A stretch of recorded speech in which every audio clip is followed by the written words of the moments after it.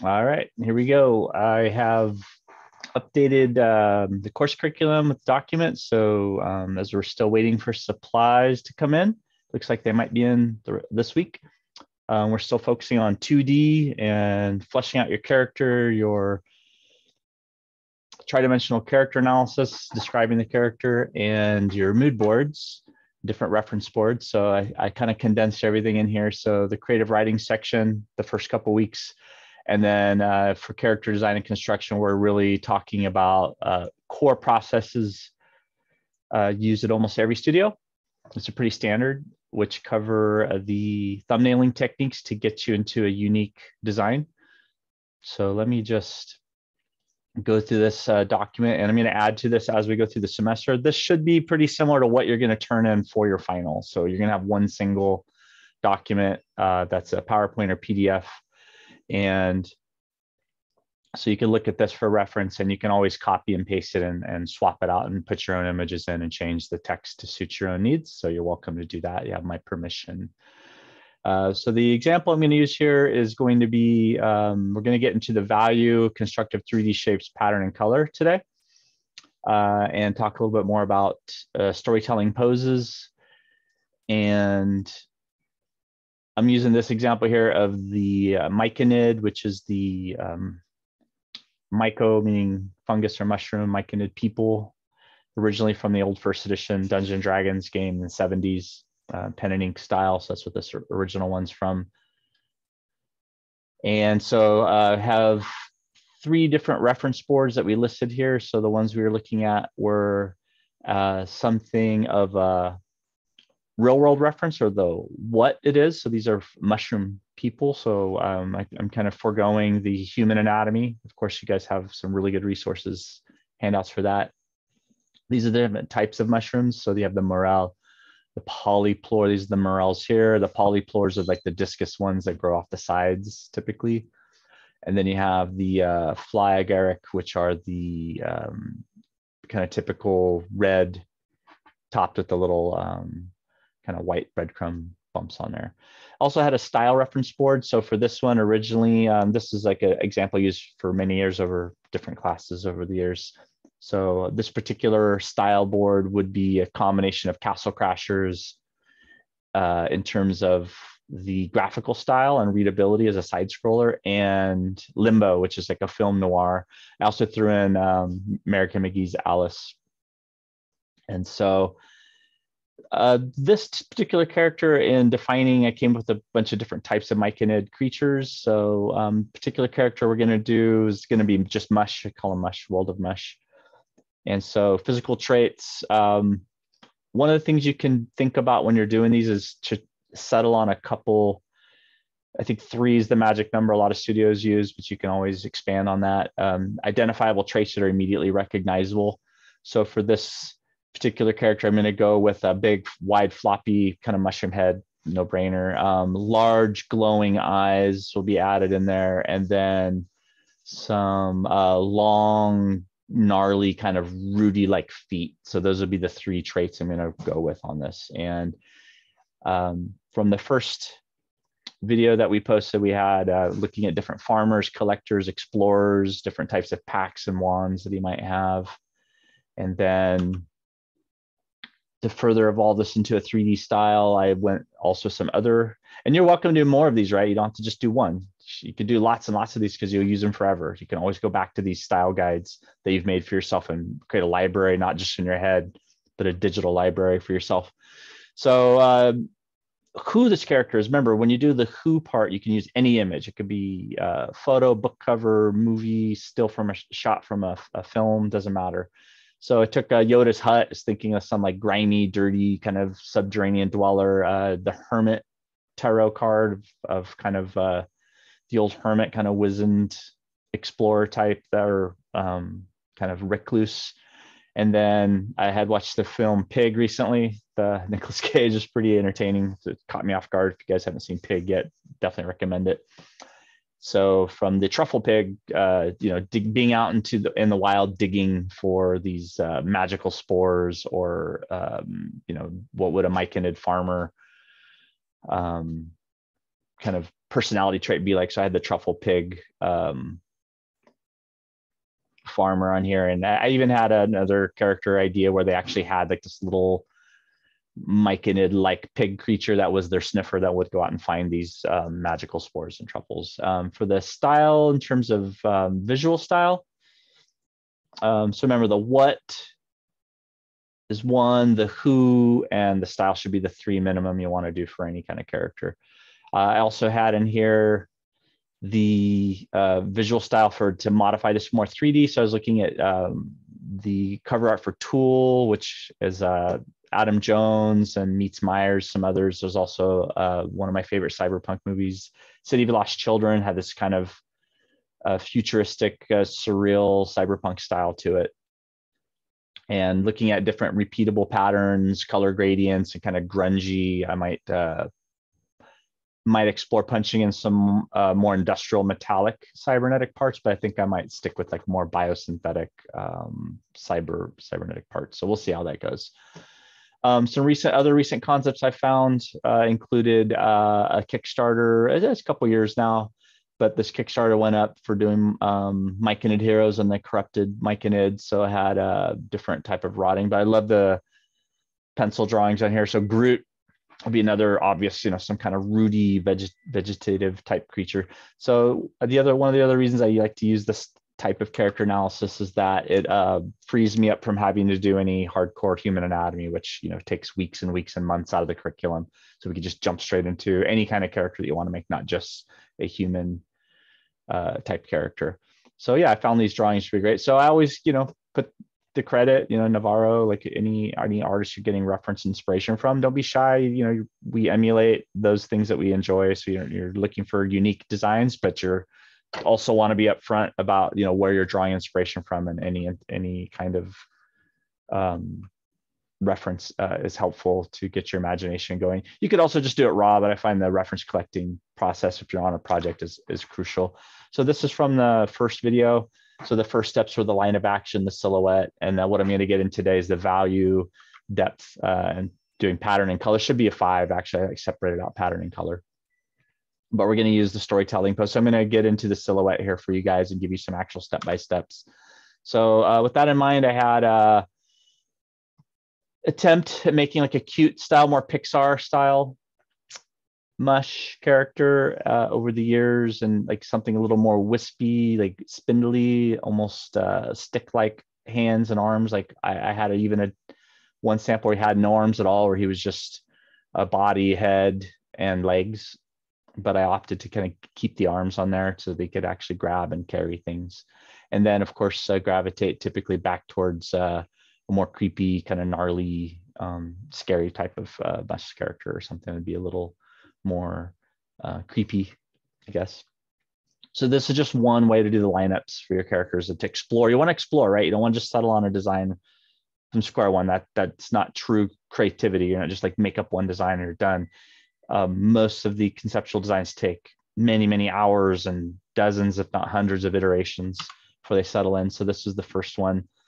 Pen and ink I enjoy because you can't erase it. You can digitally, of course, but Swagger solid. Even like a simpler, if I was doing like a 2D side scroller, I had gone down. This is what I was talking about, where they a lot of the designs had no arms, but it's great. Explore it, see if it works. Maybe I go back and use some of the armless creatures or more squiggly or gnarly rooted ones as different characters in the world. So we're world building, right? So the poses, this is more from the animation school, but the storytelling poses are good to know. So we'll give you the principles of animation so that you you get to know those by heart, what the principles are. So what I like to do is combine these together with game animation poses. So that way you're not just looking at film, but you're looking at what are the main poses that might be most frequently viewed in a game. And a lot of those we're using as the idle. What is their posture? What is their attitude? An idle. Sonic the Hedgehog is a popular example of that. And then this is from a platformer. So we're going to switch this from a 2D to a 3D platformer using Unreal Engine. And that way you're going to have a lot of anticipation and big leaps and controlled falls or drops, surprise. The other ones you'd have here might be an attack or hit reaction, getting, being hit or being affected by something. And the silhouette here is what we're going to get into today. So I did some of this already live. So I'm going to show you now the digital part of this. So we're going to look at the weight, the volume, the balance, the anatomy, using gradients and shadows and grounding the character. And then we're going to get into color. I've provided on here. These will all be filled in as we go on, week by week and during the semester. But if you're looking at color, color.adobe.com is just crucial to remind people that it's there, that you can load any image into the Adobe website. There's a color wheel. So you can go in here and you can kind of pick and choose different color combinations. You can go from analogous to monochrome. Here's your typical triad. You can make it, more or less colorful or saturated. And this is a really wonderful way to choose color palettes. And of course, even more powerful to add to this, exploration here is to go in and upload your own files. So if I get in here to the create, let me get out of the color wheel here for a second. And what you can do is you can extract a theme. So you can go in here and you can drag and drop your image. So I'm just going to go into my file folder. Here's one here, is like Comet Mother. Or here's the mushrooms that I looked at from one of my favorites, the original film, Fantasia. Probably my favorite Disney film. There you go. So here's just a simple color palette of like some midnight blues and light blue, shadowy regions with the brighter red tops and kind of desaturated little sparkly colors. And from that, you can even go in here and maybe take away a little bit more from the paper aspect of it. And you can actually pick and choose where you want to sample from, and that'll give you the color swatches here. So for color, this pretty much solves for most people to get started with at least how to do color. From, absolutely having zero idea maybe to start with. So let's get started with this. I provided a link to the brushes. So if you go up here to brushes, so this is going to be a little bit of a power lecture on Photoshop as well. So you want to rewatch this and take notes. The Windows button up here is your brushes is F5. So I'll call out the shortcut keys. So I'm going to show you how to arrange your images in Photoshop and how to kind of saturate, desaturate the colors out. So let's start off with, that's for the other class for level design. Let's get into one of the first things you're going to deal with, which is going to be scanning and bringing in your pictures and making and cleaning them up so that they show well, right? So you want to get that skill from this class for sure. So I'm going to load this into, would be a typical image. So this is a picture I took just for my desk. Now, the main thing is that you don't have like a cast shuttle from your arm or the camera on there, and that you're able to get a nice flat picture so you're not going to skew the character. So let's go through this process, how to arrange and scan and our film lineup and use this image. So first thing we're going to do is you have the image here, so you can rotate and move this stuff around. So here's your image rotation. So I'm going to go 90 degrees counterclockwise. And then almost always what you're going to do with these, I used a red animation pencil. I didn't even get a chance yet with this one to go back with the blue and choose my overlapping lines. You can just see where the overlapping lines, what's in front of what is a little darker.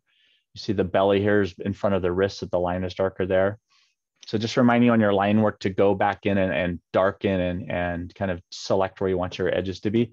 So one of the first things we're going to do is duplicate this layer. To duplicate the layer, you can hit Control-J. That is going to automatically make a copy of your layer. And you can also grab a layer and just drag it down here to a new layer, and that will also make a copy for you. To make a new empty layer, it's Control-Shift-N, or you can just go down here to the new layer button. It'll give you a new empty layer. And then I'm going to fill it with white or black. Each of these main buttons on the side here has the shortcut key. If you hover over the top, so move is V, M marquee, L is lasso, W is the magic wand tool.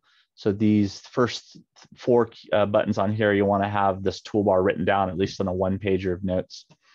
Down here at the bottom, you have your default swatches. X switches back and forth from foreground to midground, and D is the default. So if I go in here, if I click and drag, I can select like a red,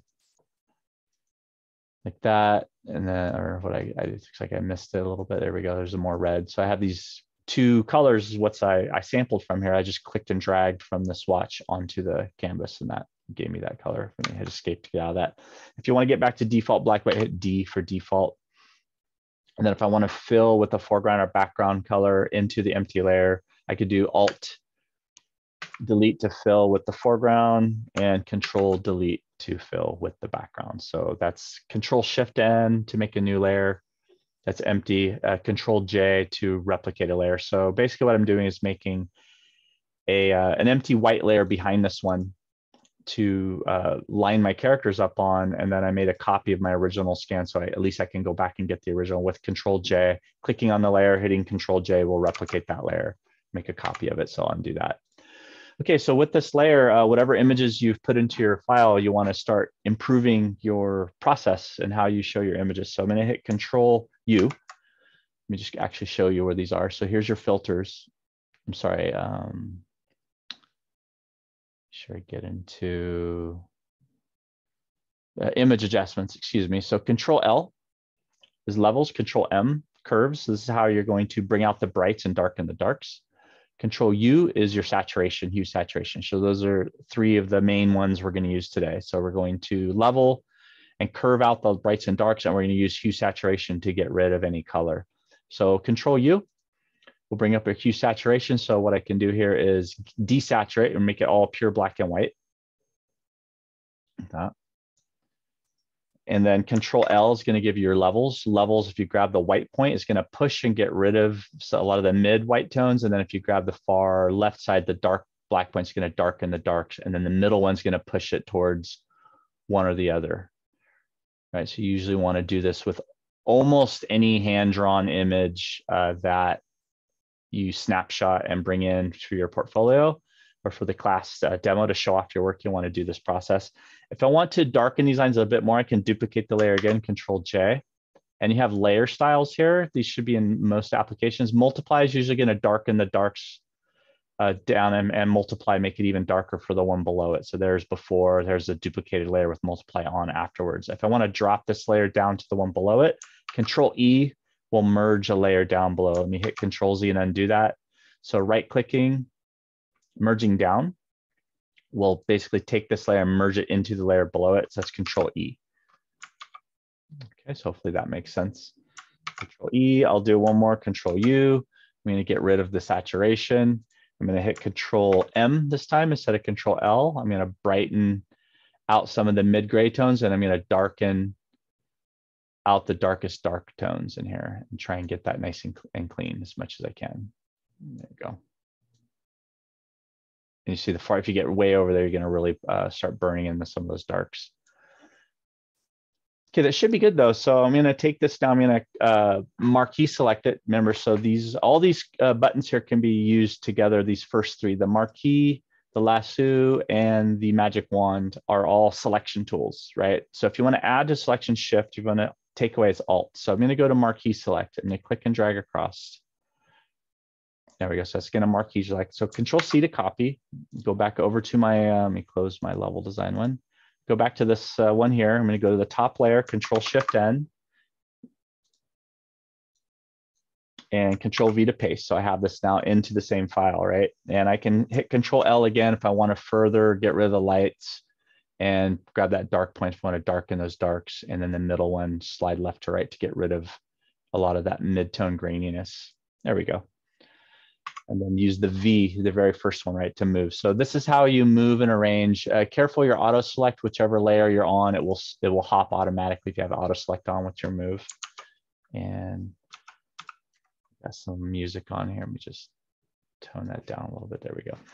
Okay, so I'm in here. If I do auto select now, it makes it a little easier. I can move this around. And then this is how you assemble things, right? So you go into your file, you level it, you desaturate it, or use levels and curves, use your marquee select or your lasso tool. You can go in here and I can lasso select as well. If I wanted to maybe just grab an arm, or if I just wanted to grab the feet, if I just wanted to grab the hands, or if I just wanted to grab the body, whatever.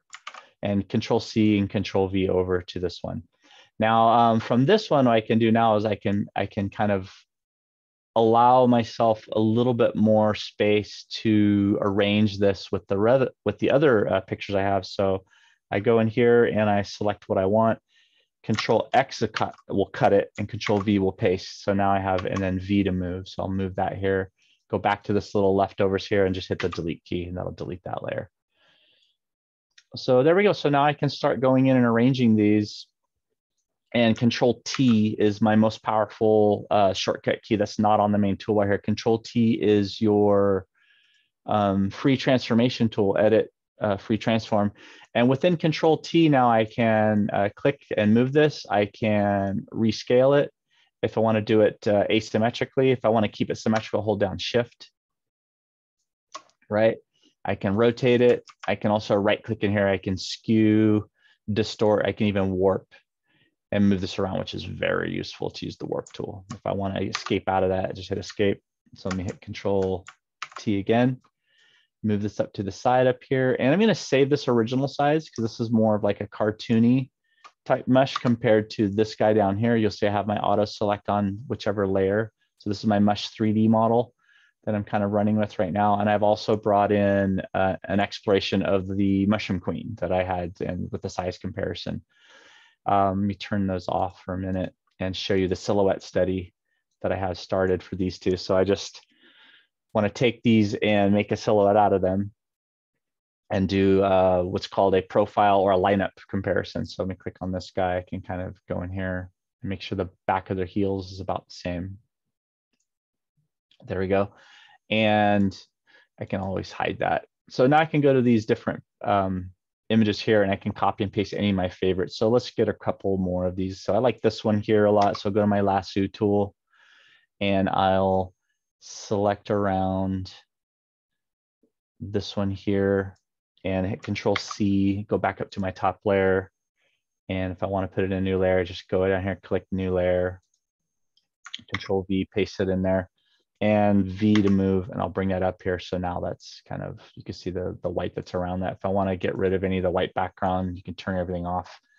And I could go in and make that a little bit tighter on the selection. So if I want to have these separated, I Control X, Control V, and then V to move around, go back to this layer again, go back to my lasso tool, grab it, Control X, Control V, and move that around, go back to this little leftover pixels and just hit delete key. So now I've given myself a nice little method of moving all these guys around. Let me take this one here and I'm going to go down here and make a group. So you can go to a new layer if you want and right click on that and do new group. Where is my group? Oh, group from layers. There we go. And I'll call C originals. In case I want to go back and do something with these. So I'm going to grab most of these guys and I'm going to drag them into my originals group. There we go. And same thing with this guy. So before I do, I'll do Control J and I'll take the original down here. And then these little guys here should be all right. And then here's the silhouette for the Mushroom Queen and the Mush 3D model, this guy here. So you can see I've already kind of cleaned up around the edges. So I'm going to take these two here. I'm going to take that whole silhouette, drag it to new layer copy. So it makes a whole copy of that entire folder.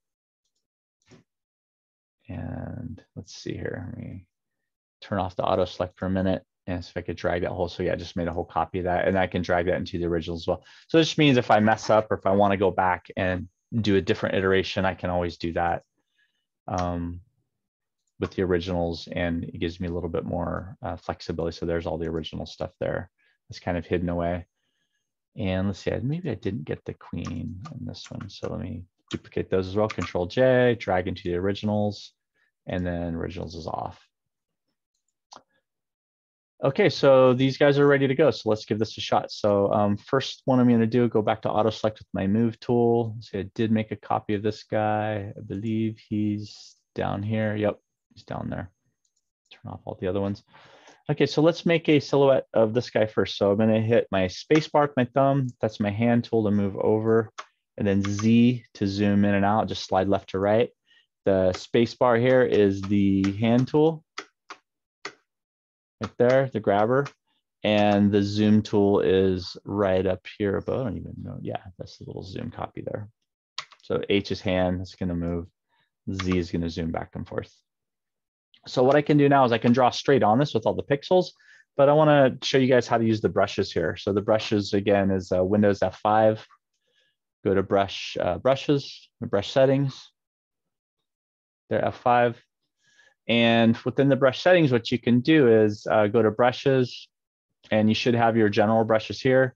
And what I do is go up here and you want to load in new brush group, or you want to append the default. I usually just go to import brushes. So import the brushes and put them into a new group. So I did that already. And what I'm given here are the ones from the Adobe website, which are the dry media brushes. So you have the Kyle pencil brushes. So if I go to B, and let me make sure my tablet settings are working here. There we go. Yeah, so I can go in here and I can fill this in. Let me zoom in on that. And again, B is your brush tool, Control Z. Here's the charcoal pencil. So if I was gonna get like a rougher edge on there. And then down here's the wet media brushes, special effects brushes, and we should have there's ink, oil. Where did the watercolor brushes go? I had a whole bunch of watercolor brushes in there. Oh, here we go. So this is the new Photoshop brushes 2022 from February. Okay, my bad. So here's the custom ones I've made over the years, Blash brushes. Here's the bronze bokeh. So let's try this first set here under PS Brushes 2022. It's 1 GB file you could download. This is what I was looking for. Here's your watercolors. So these are just going to be super cool to play with the watercolor brushes. Here's your manga brushes pack. Again, this is from the Adobe website for brushes if you get your accounts going. Letters, here's rakes or splatter brushes. So there's a whole bunch of great brushes in here. I'm just going to stick to a couple really simple ones today just to focus on silhouette. So rather than brush directly into this paper here, I'm going to do a new layer above it. So I'm going to do a new blank layer. And then right above it, I'm going to go to my B, to my brush tool. I'm going to check out the dry medium here. I'm going to go with the, let's see here. I'll try this dry brush first. There we go. And you see it does like a nice little streak behind it. And what you can do now is go into your brush settings and you want to turn on your brush shape dynamics, which is set to your pen pressure. So if I press really lightly, it's going to just barely push down a line. If I press harder, it's going to go wider. So you say I go thin to thick, and I can fill this in. Now, if you're dealing with a silhouette, a lot of times you want to kind of keep it really solid. So sometimes I'll just go straight in with my lasso brush, and I'll just kind of quickly, get started here. Man, my hand's all messed up today. There we go. And then I could do the Alt Delete to fill with black. Control D to deselect, go back in here with the arm and just kind of swooshing back and forth around. There we go. Again, Alt Delete will fill with the foreground color. And there we go. And I've already kind of got like this little interesting shape that's a bit different from the original pencil that I drew, which is what you want to do. You want to explore, right? So let me get back in here to my brush tool, the presets, and let's get something with a little bit maybe sharper edge to it. So I don't want to have quite so much cleanup. I want to get a little bit, not quite such a rough edge. Here's another dry big. Let's see if this one, oh, wow, it's even worse. I mean, I could sit in here and do a whole hour just playing with this stuff. So I'm going to try and avoid doing, let's see what some of the manga brushes do. Let's try that first manga basic. There goes, that just like a basic line. That's going to go thin to thick. Perfect. And then your bracket keys next to letter P, it's going to go bigger and smaller. So now I can get in here and get a nice big one, and I can kind of block in this edge here and block in the shoulder. And let me zoom back. And if I want to just focus on the silhouette at this point now, I just turn off that image and go in here and go to the brush tool and add that in. So I'm going to play with maybe how much this droops, or how much of there's like an underpinning back behind, or under these little fans or fins underneath the mushroom caps. I can also play with those like long, gnarly kind of root-like feet we talked about. right? So I'm already kind of thinking of my main design motifs I'm doing here. So he's going to look just about nothing like the original, right? And just nice big brush here. There we go. He's got a little bit more buffed, but it's not what I'm going for. I'm going to use the eraser tool and carve that back down. Okay, so once I do this, now this is the best part. One of the best parts of digital is when I go to the erase tool, I can now, E was the erase tool, I can now pick from the dry media different eraser tools, and you'll see that there's a whole bunch of brushes to choose from, right? So there we go, there's my edge tool. So I'm still in the eraser tool. And now what you can't really do in the real world with your pen and ink, definitely not with your pen and ink, but you can with maybe a gouache, but not with watercolors either or markers, is you can use your eraser as an effective drawing tool just as much as positive. So your positive negative shape is what your silhouette is all about. So I'm kind of sharpening this up a little bit, and I can switch from E to B, bracket key in, and these are kind of the main. Oh wow, that's really messy. So I can get a different one here. Try the same. That's the same dry media brush. Let's go back to the manga basic. So I'm just gonna use the manga basic since a lot of you guys like mangas, I think, as much, if not more than I do. So I'm just switching from B to E. E is erasing. Let's see which one did I switch in the E. Looks like in the E I had, which brush is being used right now? It's showing. Yeah, just get like a nice solid edge on there. And whatever, if you're using Procreate or Psi or whatever, it's the same thing. You just want to have a nice solid edge. And then something to add a positive image. Oh, well, this is blur. Oh, it's really blurring it up nicely. That's cool. Not what I want to do right now, though. It's the dry media. Oh, that's a basic smudge. Nice. You could smudge it up like that and blur it, kind of like I did by hand on the first video. I could edge this out and kind of, especially on down here on the shadow, and create some, and I could pull down with the smudge, and then go back in with the erase tool and kind of sharpen up, make that bigger. And it's all about playing with the shape, right? You're trying to make something original. You're trying to make something unique. You're trying to not make the same old character that we all do, especially when we're still newer. I'm one to talk here as this mushroom character. I think this is one of my first projects in school from almost 20 years ago. Like, you know, who isn't going to do like a, you know, mushroom forest? Of course, it's fun, right? So I'm going to play with that. And if you find these ones you like, you should be able to rename, delete, or export, and kind of make new groups of your favorite brushes so that you know which ones you're going to gravitate towards and use the most. Because I'm giving you a gigabyte worth of brushes, it could become overwhelming very quickly. So I don't want you guys to get overwhelmed too much, but I do think it's exciting to give you access to all these right away and then just see what happens. And because some of you are going to really dig this and go crazy and make all kinds of brushes. So there you can kind of see what I'm doing now, kind of defining, maybe leaving maybe little, almost like little, you know, these could be part of his costume. They could be part of his anatomy. I don't know yet. Maybe make it, I had a primary design too, where his forearms or upper arm and upper leg were actually smaller than the forearm and the lower leg. Is kind of like almost like a conical design motif, right? And then this is a bit different than the basically his fingers are kind of curled here. And you can explore handheld items. You can explore, if I wanted to, give them like, you know, a satchel or a cape, or maybe like a little poncho. So I'm just kind of adding positive space, and then I'm cutting back on the negative space. So if I want to, on this guy, those eyes, so it's the cap, the big gnarly feet,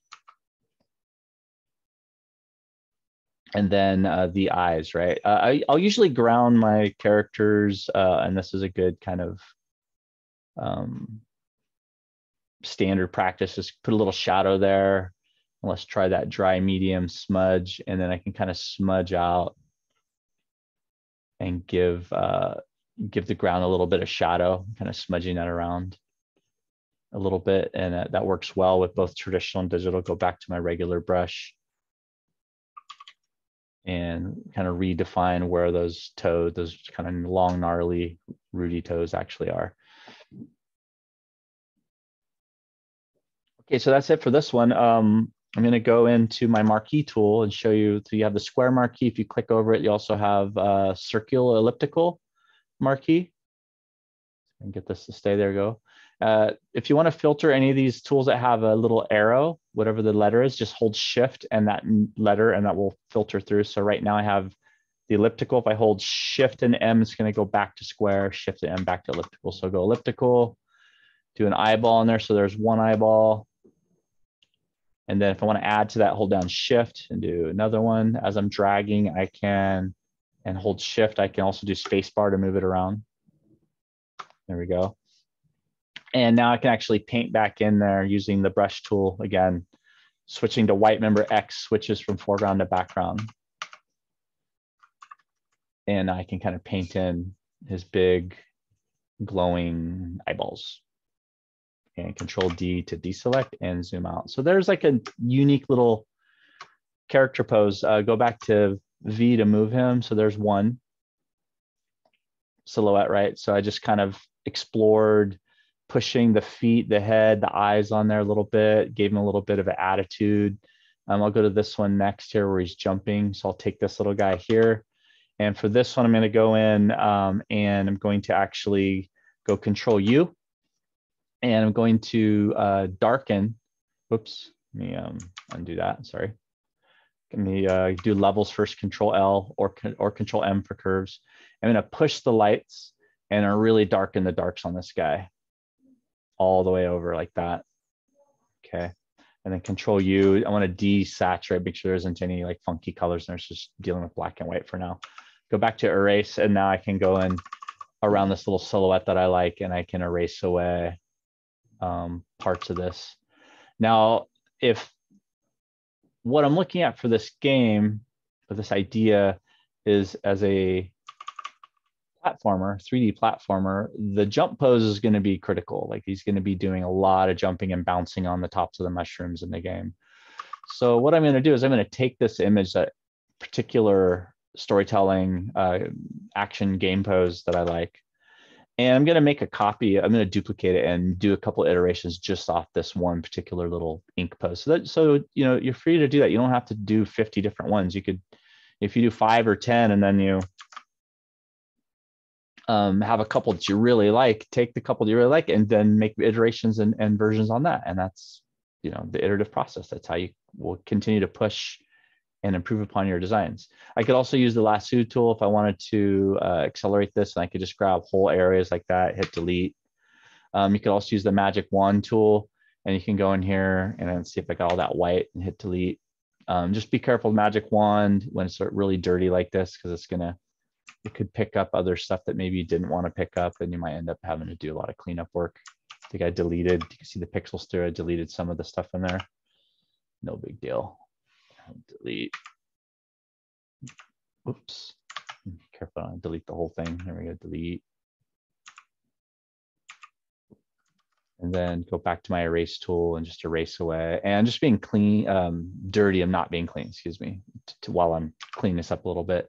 Go back into my brush tool, make sure I'm on black. Remember, D is default, black and white, X switches back and forth, foreground, background.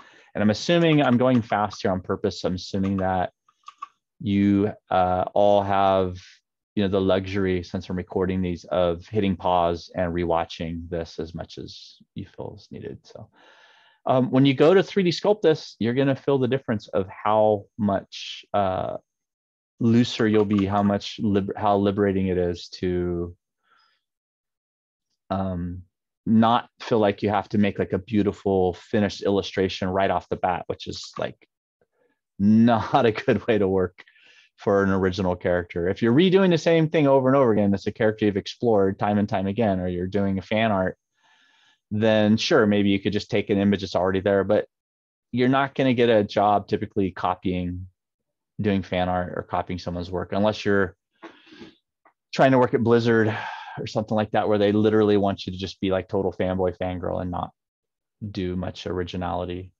You know, they actually have explicit instructions to, you know, show them how much you know of their game world and all that good stuff. So I'm going to zoom in a little tighter here, which, you know, usually if I'm dealing with a little thumbnail size one, you wouldn't do this too much, but I'm just kind of using the digital. One nice thing about digital is that you have the ability to go in here and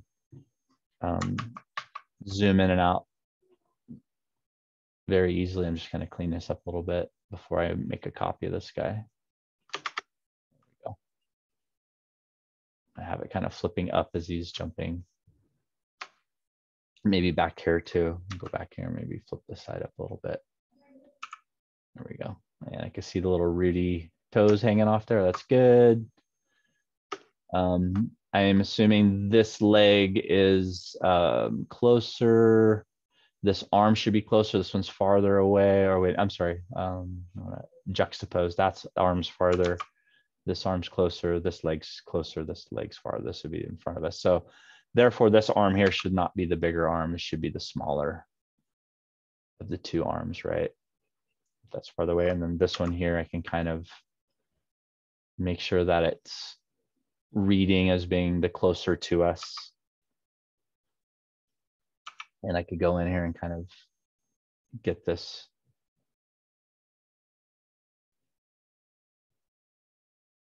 overlap done a little bit more as well. I'm just switching between E and B a lot, just using black and white. Nothing fancy going on here yet. Okay.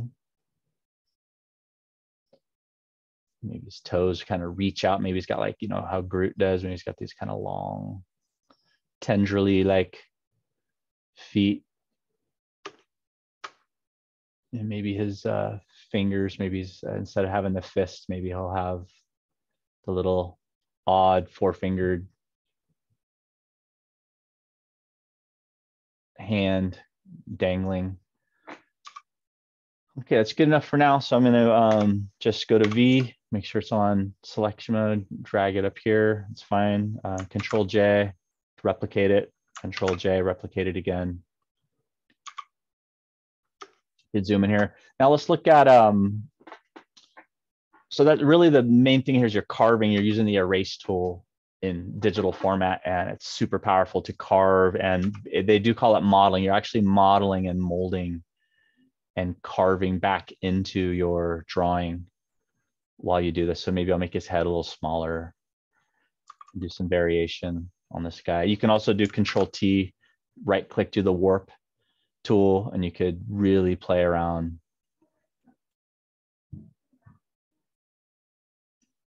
with this character. Look how fun that is, right? It's just like smudging and hit enter.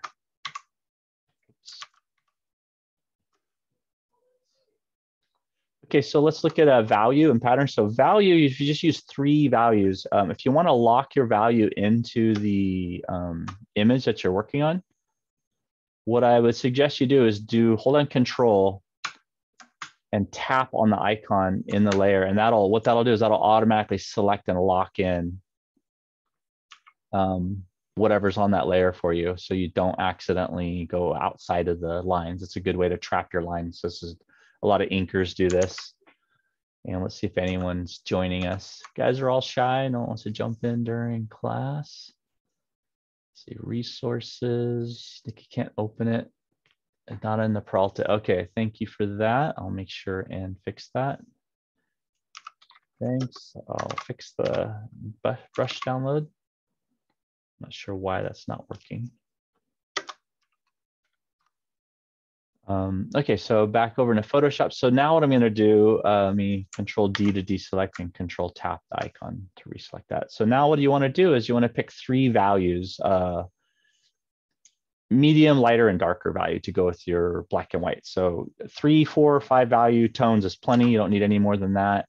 So what I'm going to do here is I'm going to go a little bit lighter than pure black. And I'm just going to Control D. Let me just smudge my smudge marks up here at the top. So go up here, make a nice big brush. I'm going to go medium, right? Alt will do the eyedropper when you're in the brush tool. Alt pick, that's my pure black. Alt tap to do white or off-white. And then Alt tap, you can also go in here and click on the foreground color, and let's go like more of a medium gray and brush that in. And then back into the foreground again, and we'll go to a lighter gray. There we go. So these five values, what I can do is Alt and pick from them and put them onto my silhouette as I'm going. So let me Control tap on the icon again. I'm sorry, Alt tap, Control tap. There we go. It looks like I put all the colors on the same layer. That's okay. Tab will hide your interface. So now what I'm going to do is I'm going to go medium first. So I'll go into medium, and I'll just kind of smear this across the top, just like that. Then Alt to get the darker one if I want to kind of curl that back forward again. And then Alt tab into the darker gray and kind of put that around the back side here. Brush a little smaller. Go back here and then just put a little bit underneath the leg here. Actually, I'll do the lighter tone up on the top, not underneath.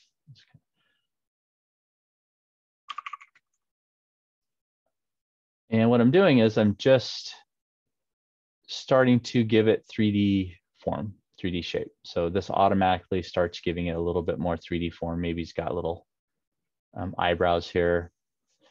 Then Alt tab the dark to get underneath there. I'm using this at a 100% opacity. You can go lighter. There we go. And just kind of maybe do another shot here. Maybe highlight the brim, this edge, maybe the edges of his front of his forearm. And this will kind of flow into pattern as well a little bit as we're going. Sloppy at that one.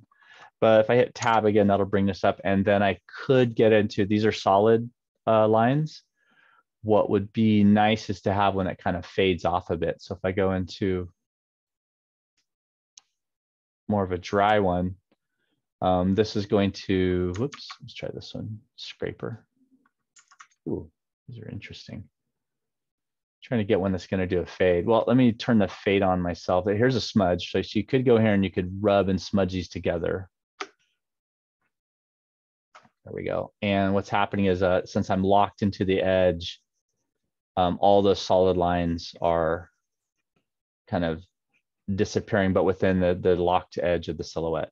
There we go. And this is a fun way to work. Go back to the regular brush. And I think I just nuked the edge. I think it really is a strong brush though. There we go.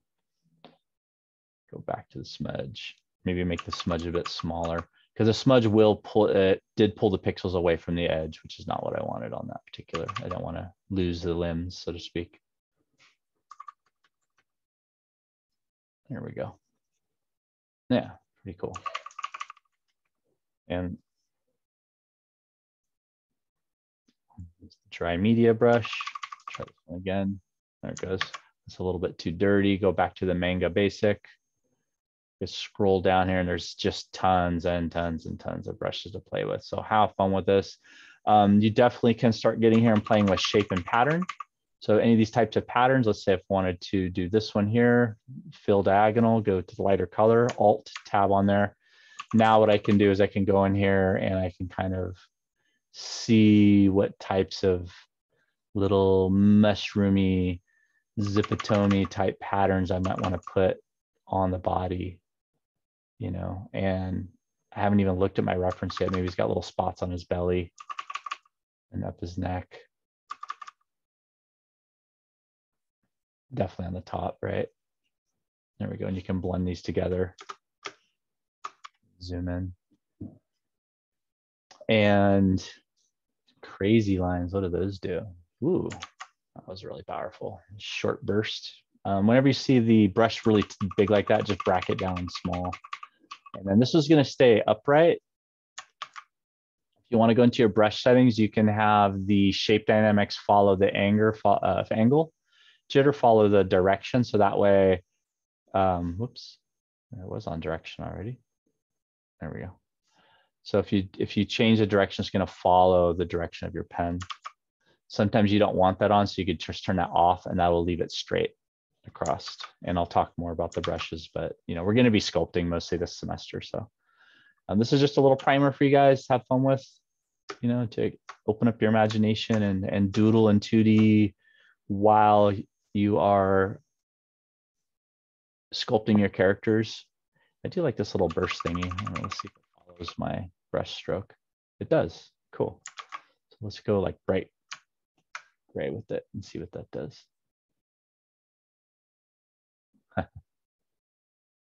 Okay, forward and backward, nice.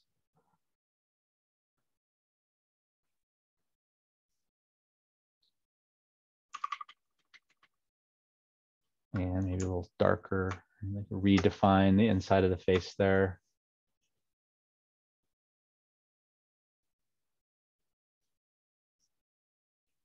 And I am just totally goofing on this guy with the pattern. And Control D to deselect the pixels there. And then I can always go back in here, go to my move brush. Remember, these little color swatches are on the same layer. So if I move this, it's going to get all of them. Easy way to do that. L, lasso, grab your little guy or thing or girl, whatever it is, and cut it, and Control V, Control X, and Control V paste, move it over here.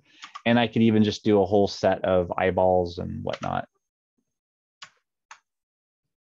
There we go. Just kind of toning down and adding actually more texture, but some darker texture. Maybe go lighter, use the Alt key, bring some of that lighter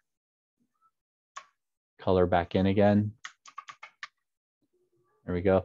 If you want to go not so opaque the whole time inside your brush settings, what you'll want to turn on there under shape dynamics is pen pressure for the opacity, which is under transfer, this makes no sense for 99% of the population. Transfer opacity jitter is one of the most useful. So shape dynamics, pen pressure size jitter. What that means is if I go and press, it's going to jitter or move as I go lighter, it's going to go small, and as I go harder, it's going to go bigger. If I turn on transfer opacity jitter to pen pressure as well, you'll see it changes the dynamic down here. Now, if I go lightly, it's going to go less opaque, and then harder is going to go more opaque, and then lighter is going to go less opaque again. All right, so you want to play around with these shape dynamics, pen pressure for size, angle jitter to the direction helps a lot. It actually helps the pattern follow the direction of the pen. And then opacity jitter will make it go more translucent the lighter you press, as well as smaller, right? And that's maybe hard to see against the checkerboard. There we go. And then I love this smudge brush up here. So if I scroll back up, some great smudge brushes, but the Kyle's Dry Media Basic Smudge. There we go. Now I can get in here and I can really kind of smush these together and get a nice blending my character. And maybe, he has got like a little pollen cloud. Whoa. When he jumps, maybe he's got like his little Mario cloud. So I could just go right here and grab the lasso tool, grab that cloud, cut, make sure I'm in the right layer, yep, and go underneath him and can paste a new layer. And now he's got this little cloud that he kind of kicks up in the air when he's jumping. And going back to my iconic portions of this character, like iconic parts are going to be the eyes. So let me go back into here and just go back to the standard mango brush. There's the basic, and get a really nice light color. Z zooming back and forth, space bar to move. And let's get that lighter color up here. B is my brush. While I'm in the brush, we'll hold down Alt, pick a color. And I can come back in here and we can give him some different shaped eyes. I don't know, we'll do like more of a triangle shaped eye.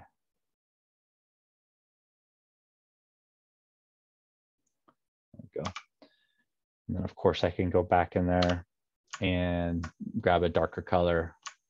Try it again.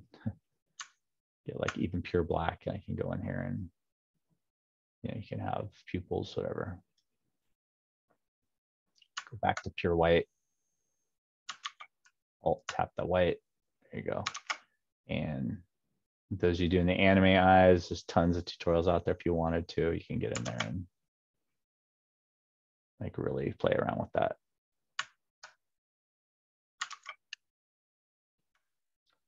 Alt tabbing to eyedrop to select off the image just wasn't doing exactly what I wanted. Maybe give him a little chin, a little belly.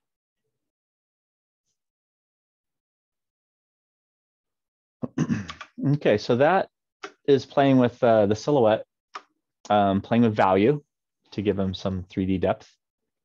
Doesn't really look very good, but it's all good. And if you blend it, that the value here, this is your typical graphics drawing exercise that you'll have a lot more. Lighter, the surface you could do 5-tone, but I just find like a 3-tone simple one here. Experiment with the brushes because some of these might turn out wonky like this one, but some might turn out really good. You might have some awesome experiments from it. Let's see what other ones we had. Oh yeah, we saw the hands and the eyes, the legs and the limbs. That one up there. Let's grab this little guy right here and do him next. Okay, so for this one, let's do some color. And so I'll grab the value brush. I'll go to B. And rather than doing it 100% solid on there, what I'm going to do is I'm going to lower the opacity down. That's with the number keys on the board. So if I just hit the 5 key, you'll see opacity hits to 50. If I hit 8, it goes to 80. 1 goes to 10. 0 goes back to 100. So if I hit 5 for 50 and I go in here and go to my basic manga brush, and there's a basic rough, and I just try and, let me go back down maybe all the way down to 30. That's still really, that's solid. Oh, it's doing the flow, not the opacity on the, I hate it when it does that. So I want the opacity to be lower. There we go. There we go. And that will leave some of the ink that I did on there and let me darken. So whatever works for you in your different 3D apps. So I'm just gonna darken in some of this part. I can go back with my erase tool and clean up around the edges. And this time I'm going to leave a little bit more of the ink. I like the Tombow pens a lot. That's your watercolor pens, right? There we go.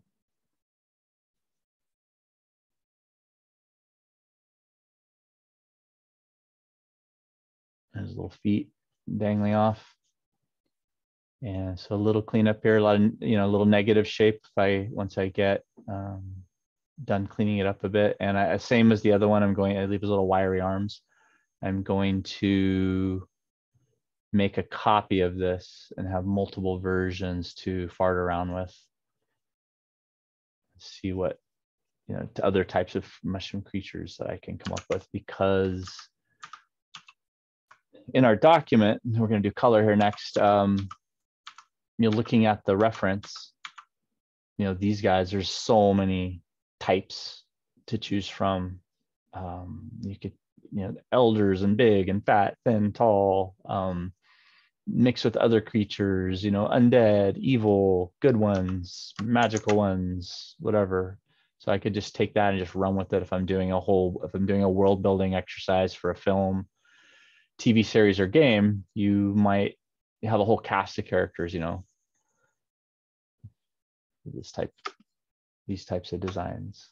And this flows very well with world design. This is like part of the exercise, which I'll do with level design and model kit building. There we go.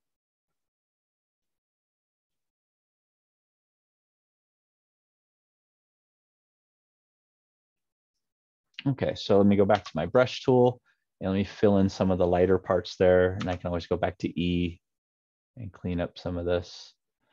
Before I start altering it too much though, we want to make a copy. All right, so you guys hopefully remember that key by now. So make a copy, which is Control J, V to move. spacebar to move the whole canvas, and then V click drag to pull that. And you can see what I have there to clean up, right? It's a bit messy. So I should have maybe turned that white background off first so I could see the checkerboard behind it. But, you know, just lasso select around.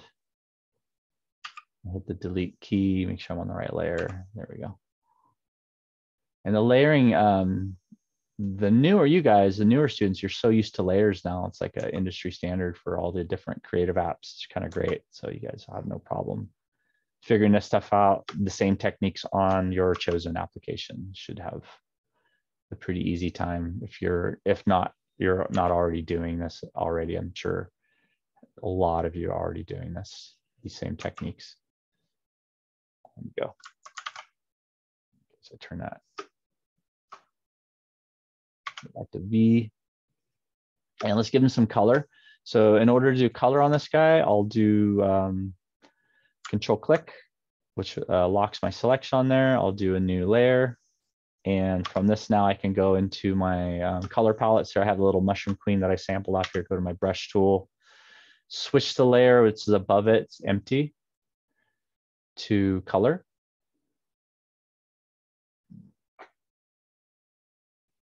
Down there, okay.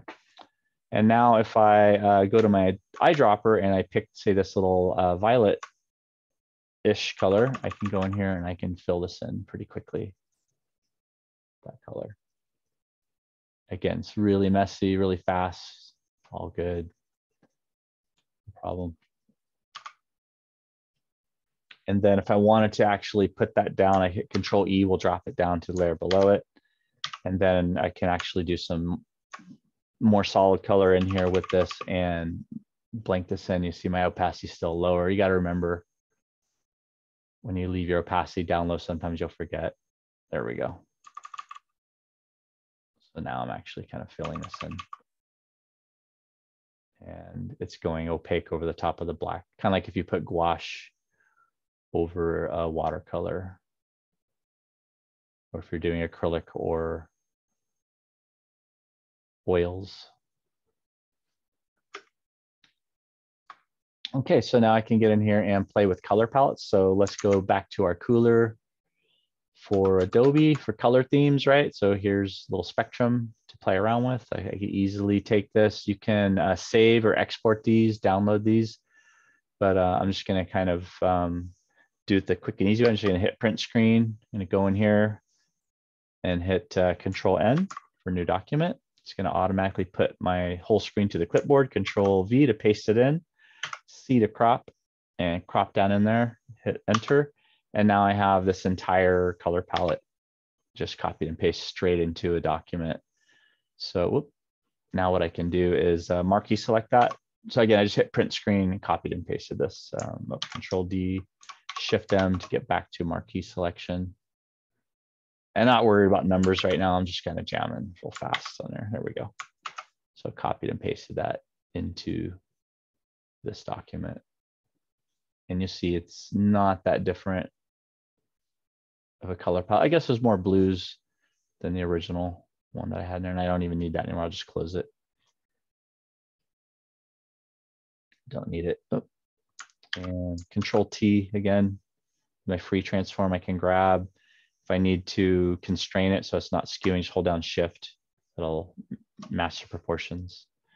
And I'm just kind of pulling this color strip down. So what you can do is make several color strips like this for your characters. If I want to brush this in and not totally cover, I can actually change my brush mode as well to multiply, darken, or color, or difference, or hard light, whatever. So I'll just change the color, hold down Alt, tap on this red, and now I can go in here, and if I paint on the cap, it's gonna kind of bleed that color into the cap. There we go. And now I'm trying to preserve some of those darker lines to give it some holding lines, give it some more shape, kind of capture that movement. Now, avoid the tendency to put the same color everywhere, right? Like the hands and the feet and the arms and legs. Look at your animals, look at any type of reference, and you'll see that animals have different colors on their bellies, their upper arm, lower arm, underneath, down by the feet. I'm just going to drop down the opacity even more. There we go. And just kind of give him a little bit of a highlight on his face here in the under parts. There we go. And then I'll go with this darker blue down here, and I'll add that to, say, the forearm up to the elbow, and maybe the upper thigh region on down. Then maybe there's like almost like a root-like line that goes down to the toe for a couple of these guys. Alt tap to color drop, go back in there, and then get that other darker color. Maybe go back to 100% opacity, and maybe go back to normal mode again.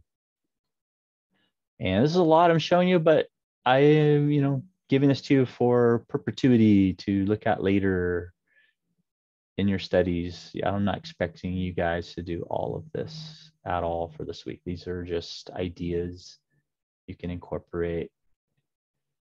Use them as you will. You do want to explore color. We are going to paint our sculptures, which is really fun. And so, you know, one arm, this leg's in front of the other leg, so make sure that the line goes in front. And I can always color drop off this darkish, almost reddish black color to kind of redefine some of the lines. And maybe I had a concept where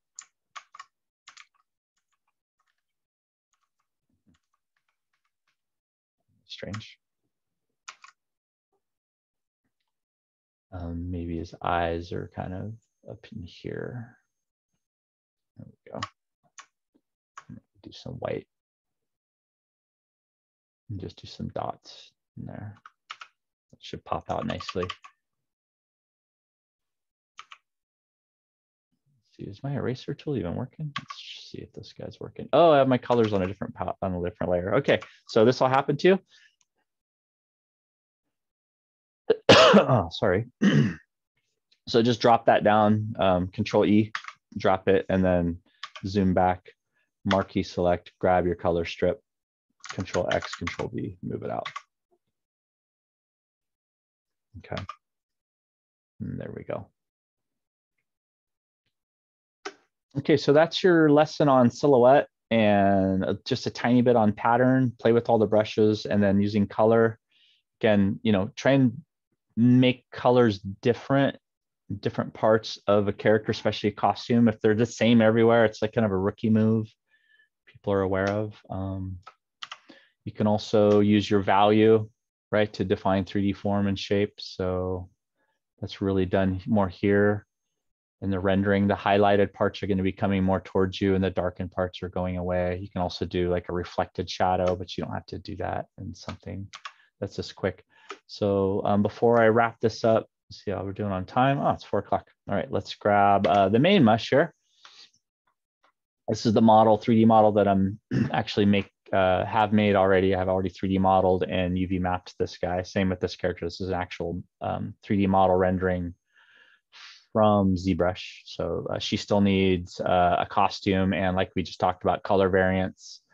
There's just like one solid shader. I just barely shaded in the crown a bit with the morel mushroom. So she definitely needs a full color swatch pass in order to make this interesting. So I'll put that up there as your color swatches.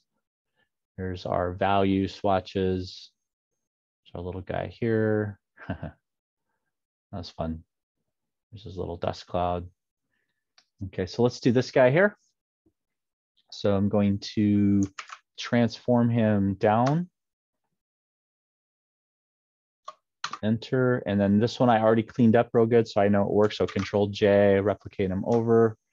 And now I can go in here and do a layer on top. So just add a new layer above it, put the blend mode to color.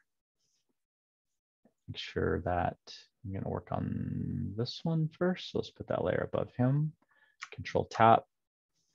So remember, control tap, the thumbnail is gonna lock in and select whatever's on that layer only. So that way, if I go B to the color layer, I can now go with some whatever crazy color combinations I want. Let's do like a light blue. All right, there we go. So color, nice big brush, and I'm just gonna kind of do a quick fill in there. Look at that, it's pretty wild, right? There we go, and then X to swap foreground background, maybe color select off that, and then maybe push it more towards the green palettes. And we'll do like a green starting from like his upper forearm down the side a little bit, and then maybe in just the thigh region, and maybe some on his chest here, abdomen. There we go. Go in here, color select again. Let's push it up more towards the darker blue. So of course, you could have this in your cooler in the, I'm sorry, color.adobe.com. You could have your color palettes picked out as well. I could drop the opacity down here and do some a little lighter around the edges. You see it's so light there that the color's not really blending down. So what I could do is take the original, go Control U, and I can darken the whole guy a bit. There we go. And that'll give me a little more flexibility to add some light. The last two things to mention on here, if I go D to default, X for white swapping foreground background, is that if you want to add shadows, use multiply, and if you want to lighten, you're going to use your screen. So let me just show you guys that for a minute. So I'm just on light. Oh, I'm directly in the model there. Whoopsie, meant to be up here. It's all good. Zoom in. And he does need some more 3D shape, I realize. But what I'd like to do here is give him a little color stripe. So I'll go Control Shift N or new layer. This is going to be, I'll call this my shadow for dark. Then another layer, and we'll do light. Okay. I can spell dark. Okay, so dark is going to be on multiply to darken without destroying what's underneath, and light is going to be set to soft light or over. I'm sorry, I said screen, huh? Well, between screens, overlay, and soft light, you get like a variety. So let me just kind of show you the differences. So there's, we'll do the dark one first. So I'll just go to dark, and let's do a nice pattern on him. So let me go back to my brush tool here, and come on. Oh, if you get locked in this, just hit escape. It's pretty annoying that it locks in like that. A lot of times you don't want it to, and then hit B, back to brush. And I'm just gonna do like a little, almost like tribal pattern, you know, the wild mushroom, tribal markings, whatever. Or maybe it's just a marking of his natural markings that are natural to his group. I don't know. And opacity is way down to like 11 right now. Let me crank that up. There we go. I didn't quite want to do, there we go. That's a little stronger. So I found myself repeating the pattern a bit too much there. So let me zoom in. And let me just kind of think about, remember ghosting, so maybe make some of these stripes like kind of follow the shape and twist around, and maybe going, you know, up into like vein-like lines in here. There we go, that's fun.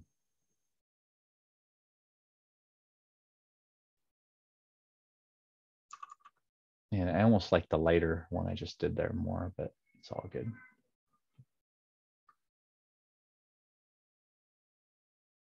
There we go. Yeah, nice. Okay, and then maybe we'll do some spots on his belly. So I'll go to white, go back to the lighter one, and I'll just do some like dots underbelly. So now it's getting almost frog-like, right? Which is kind of cool. So if I do like 10 of these, I'm going to be pretty happy with how it turns out. In most cases, I'm going to get a good expiration, good result. Same thing as before, you can always use your eraser and delete. So go back to dark, go back to the eraser tool, and I'll kind of erase away. And I have it on that rough eraser still, so let me switch out of that. Not the Manga sketch eraser. Manga's Edge, try that one. There we go. And I can always lower the opacity down. Yeah.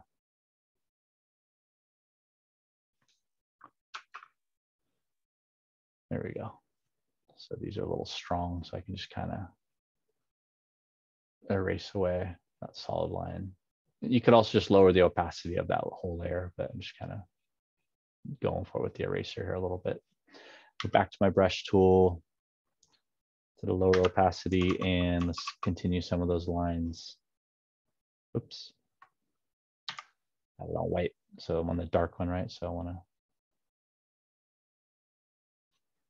to play with that a little bit. Let's see here. I had like a little flip kind of up going on there.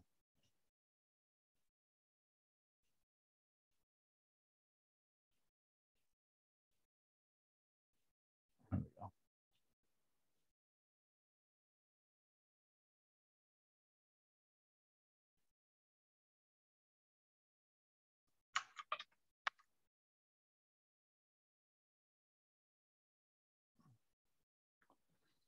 I'm having fun with this guy.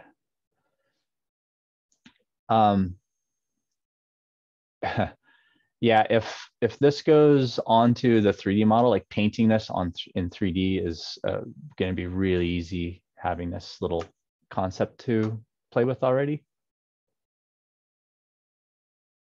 Like super, like I'm already liking this. Like he has no mouth, right? Just like a little. I haven't decided how these things eat or any of that stuff yet. Might go back to the polka dot on the light layer, which isn't coming through very well. I have it on soft light. I think screen is what I wanted. Yeah, screen or overlay. There's overlay. And screen's a little too strong. Maybe I think overlay is what we want. And then I can zoom in here a little bit. Oops. Back to 100%. There we go. Okay. Yeah. And we do like a couple little, almost like freckles, and go up here to the top and really. Now, if they're at an angle, you want a more of an ellipse than a solid circle, right? So maybe go back and erase some of that out.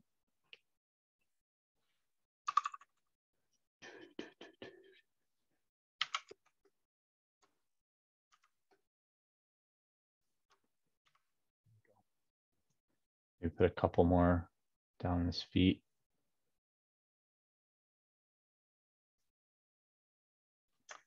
A little almost tree frog-ish, maybe if you, and you could do play with subsurface scattering with the light like refracting, reflecting through.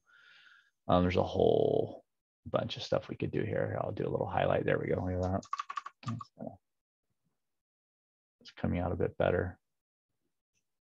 Like that.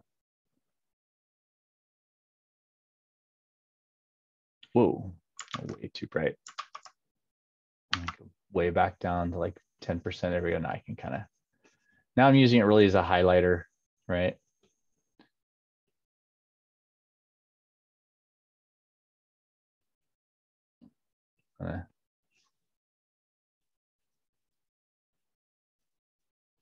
Okay, so let's call that guy done. So there's one. I spent maybe a little more time on him than I wanted to. But that is the demo for this week. I'm going to do one more that's going to actually involve the clay. So let me hit stop here and we'll come back with another one.